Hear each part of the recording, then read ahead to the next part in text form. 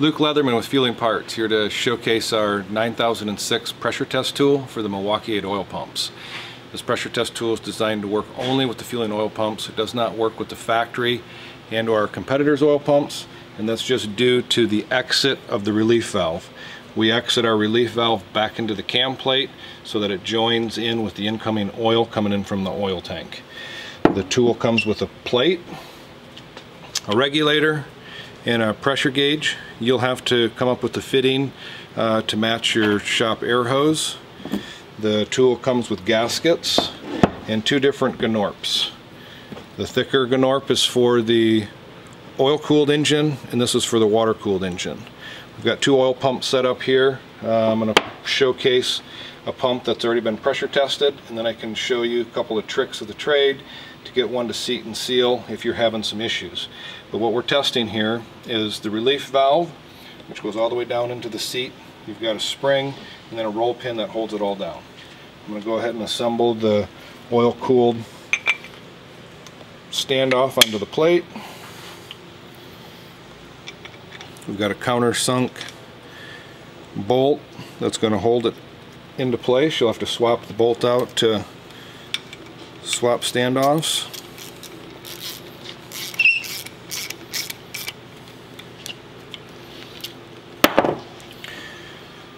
We've got some knurling on the plate so you can clamp it into your vise. We also have two holes here in case you wanted to physically mount it and create a test stand for doing the oil pumps.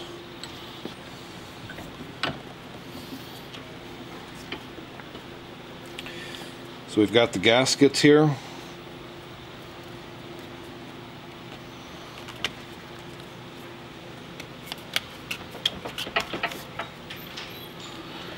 You can see we line up. This is the hole to work the relief or the roll pin. This is the exit. This is where the oil or the air is coming in, and then we have our bolt holes. The oil pump and or the standoff, GNORP, whatever we want to call it, also takes a gasket. So we're going to drop the gasket down into the oil pump. And there is a little bit of slop in with this. We want to make sure that you take advantage and try to center it up as best as possible.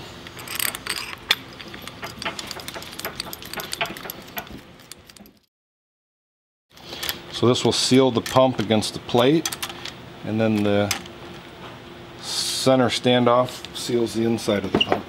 I'm going to go ahead and hook up the shop air to the regulator. And now ideally what we want to see is we want to see the valve seated and sealed from 0 to 30 psi, and we want the full pop off in the neighborhood of 50 to 60 psi.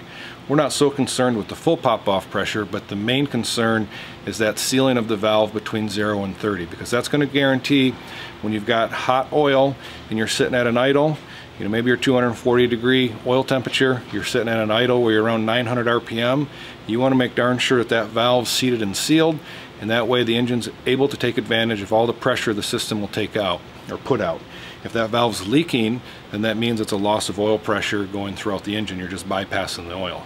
Alright, this is an oil pump that's already been pressure tested. You can look at the gauge up here and see where the valve opens and then reseats and recloses.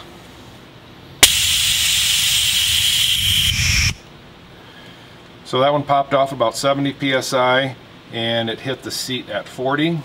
Generally, if you work it back and forth a couple of times on a brand new spring, it will take seat.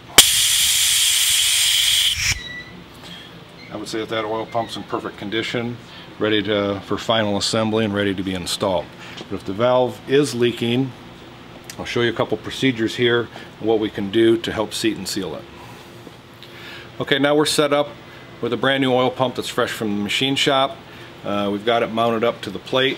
There's one note that I didn't make earlier, is you're going to want to make sure that you're using some large diameter washers on your oil pump, on the oil pump bolts, because we don't want to damage the face of the oil pump. So we're going to go through the process. One thing that you're going to want to do is come up with a punch that fits the back of the plunger. There's something out of your toolbox. That way you can use to get a little force on it.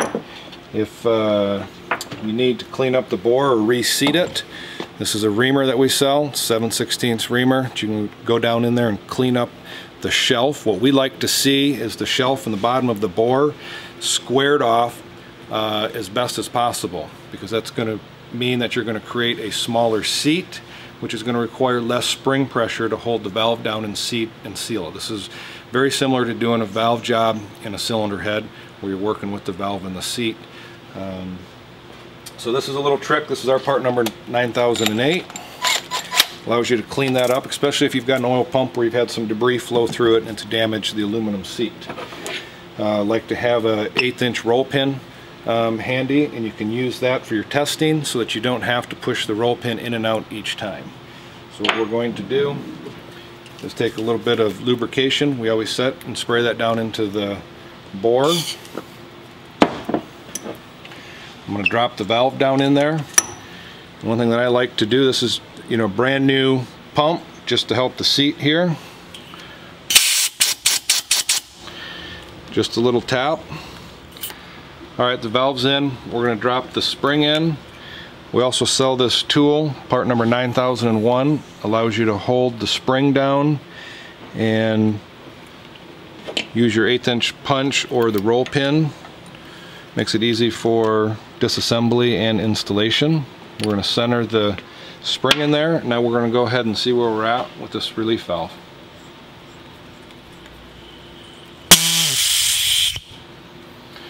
Excellent seat and seal, but the full pop-off pressure is a little too high. So what we're going to do is back the pressure off. I'm going to pull the spring out, and I'm going to work the spring just slightly. And once again, remember, a brand new spring is always going to set just a little bit after it goes through some heat cycles.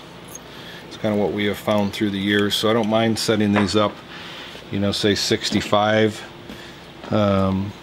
out of the gate, knowing that it's going to come down a little bit after it sees some cycles.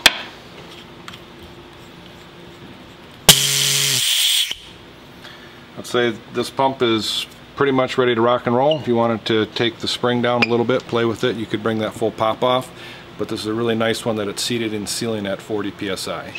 Once again, if you were having problems where this valve wasn't leaking, or I mean it wasn't seated and sealing and it's leaking, that's when you'd want to take the reamer and just touch up that seat to re-square it off and then start over. If you feel you need to ream the oil pump, little trick is we want to spray some lube down into the bore. And then I want to crank the air up on the regulator, so I'm shooting air through here while I'm using the reamer.